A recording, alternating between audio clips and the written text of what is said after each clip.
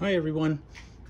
Hey, I just finished this trailer build and I thought I would post a quick video to kind of share with everybody what I did and hopefully give others ideas on things that they can do to theirs.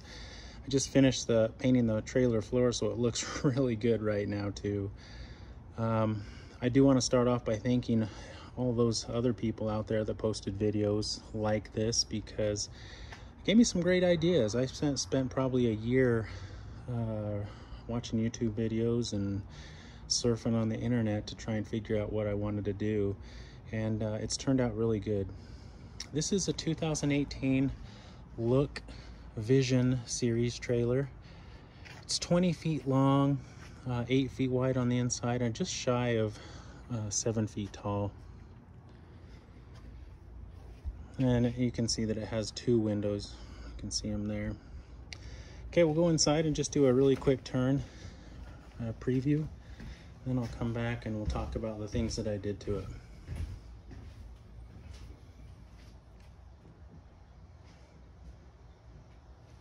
All right. We'll start back here with this bungee track. I got this from Pitt Products. I like it. It's low profile. It comes out from the wall about 1 inch, and it keeps things organized and upright. Really like that. Up here I have some L brackets. I put the tent that you see here on the floor up in this rack system. I got these off of eTrailer.com. They're actually kayak brackets. They actually came out 24 inches from the wall. I cut them in half and attached this D-ring so I could bungee it and keep it in place, but it's worked out really nice. I was trying to find a bracket system that had a higher than normal weight rating. This one has, I believe, a 100-pound rating, primarily for this guy over here. This is an ABC canopy. And I would say it probably weighs 65 pounds. And so these L brackets work perfectly, and I haven't had any problems with them, and they work really well. Okay, I'll come over here. Down here I have a bench, 2 benches. We dirt bike, and I got these for my kids and myself. When we change, we have somewhere to sit. I really like these this version of chair. I got these from Allendale RV and Trailer in Red Deer, Alberta, Canada. They have I think a local manufacturing there called DSW, but I really like this because man, they're just so convenient. They have a little knob here you can pull to release it, and then when you put it back up, this leg tucks right under that bracket right there and stays in place and doesn't even move. And that's what it looks like installed. These are like 4 feet long. And there's a close-up of the knob. Another Allendale RV and Trailer product, DSW manufacturer, a helmet and boot holder. I really like this. I haven't quite found anything like it, as long and as far out that it comes. Worked out really nicely for us. I really like these hangers. We can hang up our gear and clothing, and when we're camping, we'll just throw a towel over that to give us a little bit more privacy, and it works out great. Tie down rack, another Pitt Products item. Thing that I like about these is they're low profile. They only come out about 1 inch, and they come pre-drilled 16 inches apart, and so you find the stud and bam, you're done. It's worked out really nice, and it gives us a place to keep our tie downs in an organized way, and it looks good. Up here we have C-Tech manufacturing cabinets. I love these guys. I bought 2 4-feet sections. In hindsight, I wish I would have bought just a 8-foot long single unit, but that's just the way it worked out. And I bought this primarily because I like the latch system. C-Tech, great job, love the design, and I feel like it's a cut above a lot of other cabinets out there. Okay, so a preview of what it looks like. I think these are gas shocks or oil shocks. When I bought these, I didn't know that they didn't have tops. These are their Econo line series, probably the least expensive. I know some of the other versions do have tops, but I didn't mind because the things that I have in here, they sometimes go above the level of the cabinet ceiling, so it works out nicely for us. So we keep a lot of camp gear, tools, blankets, you know, I think we have a hammer, axe. Here's our tools. We have an electric heater. This obviously goes above, and so, you know, I don't mind one bit. I was going to try and put this all the way up to the ceiling, and it looks kind of weird, but I kind of like it now. The trailer ceiling is a little bit domed, and it wouldn't have sat flush, and so I just installed it below the trim, but really, really like it. Here we have another clothes rack track. The thing that I like about this is it's aluminum, lightweight, and they slide. I think I got that in Idaho Falls at like a trailer manufacturing place. Oh, this is really nice. A Tow-Rax folding table. I got this on eTrailer.com. The thing that I like about this is it's adjustable and removable. So when you want it up, we don't use it for the inside of the trailer, but when you want it up, just pull up and it latches. And then it mounts to the wall with these button mounts. Really, really neat design. Love that it's portable. And when we do use it, we put it on the outside of our trailer for grilling or putting food on or drinks. And it's worked out really nice. When you want it down, push that button there.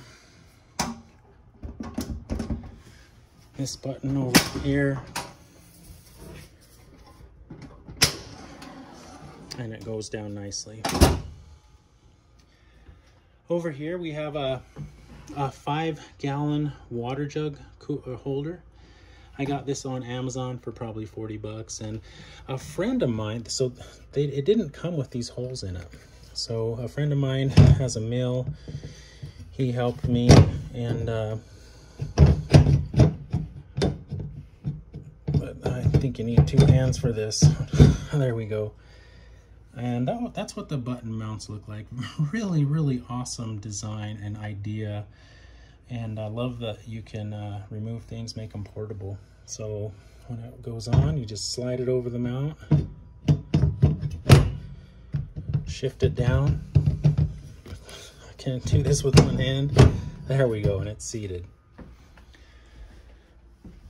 And we don't use this on the inside of the trailer either. It's for camping and riding dirt bikes. Just install it on the outside of the trailer and we're good to go. One of the coolest features I like about this trailer is the shelving system up front in the Vinos. So a friend of mine, his name's Rami Katrib. I work with him at one of the national laboratories in town here in Albuquerque, and he has a personal business called Owl Expedition. He essentially manufactures aftermarket parts for off-road vehicles, and you know, he did an amazing job. These beams are made out of steel. They're 2x2x1, and the top bar is vertical, the bottom bar is horizontal, which allows 1 inch on the inside to mount the OSB. And installed a Tool-Trex liner. I got this off of Amazon. The thing that I like about this is it's rubber. It's really durable, keeps things from sliding around, and I think it's going to last a long time. Really, really like it. And this is what it looks like on the bottom side of both. I have a brace underneath, a brace along the left side, middle, and on the right. Those are mounted into studs in the wall, and I couldn't be happier that he did an amazing job, like everything that he does. And then we took them off once we got them fabbed up and fitted, and sent them over to get powder coated in aluminum color. I am very happy with this. Down here we have a cord hanger from Pit Products. Thing I like about this is it's rounded on the top and on the sides, and so it's not gonna cause any damage to those electrical cords. Underneath here, what I'm gonna put is I have a Honda inverter generator, and I'm gonna put it right here under this shelf and strap it down to the ground, so we can keep it in here just in case we need it. We need power and electricity. Another C-Tech manufacturing cabinet. Love this. Once again, the latch system is top of the line in my mind. Here, C-Tech manufacturing, Econoline series. Well, I don't think this is Econoline, but the others are. 2-shelf system I installed in all the cabinets. I installed this toolbox liner, which is actually different from what I have on the shelf and the Vinos. This one's more pliable, more foamy type, and the other on the shelving is really firm and rubbery. Not sure what I'm going to use this for, but right now we have clothes and goggles and gloves. Probably, I just barely got these installed a couple weeks ago, and I'm not sure what I'm going to put up here. Probably a toolbox, containers for when we're camping or going riding with some friends. Not sure, but it's nice to have the space. Over here we have a fluid organizer. This is from Pit Products. There was one from the Allendale RV and Trailer that I really liked, but the thing that I liked about this one is it's a little more low profile. The other one from Allendale RV and Trailer came out, looked like quite a bit more, and wanted something that was closer, tucked away. So what do we got here? Oil, a little bottle of propane for the grill, air plugs for the razor when the kids and I are riding, and my wife. Some tools, can't wait to get more tools, and a workbench. I really like this. This is some of that toolbox liner. It's soft and pliable, unlike the shelving system in the Vinos, but I really like it.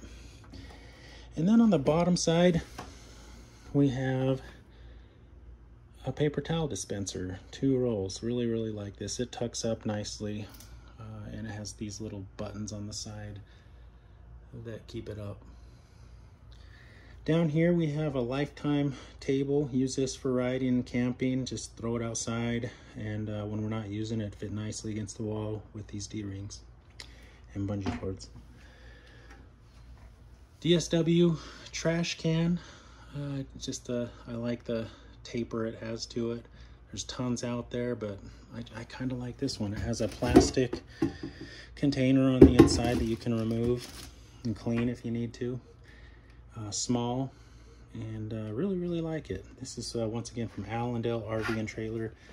Their manufacturer is DSW out of Alberta, Canada. Another picture of the bench folded down.